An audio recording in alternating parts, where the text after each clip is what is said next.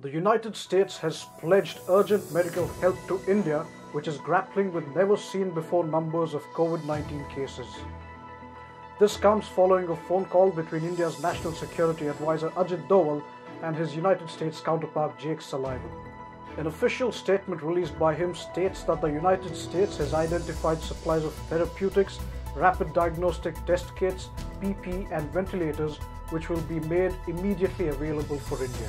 They are also pursuing options to provide oxygen generation and related supplies on an urgent basis. Additionally, the United States is deploying an expert team of public health advisors from the Center for Disease Control and USAID who will work in close collaboration with the US Embassy and India's Health Ministry. Indian-American Congressman Raja Krishnamurthy has urged the government to release doses of the AstraZeneca vaccine to countries which are currently being snowed down under increasing COVID-19 cases.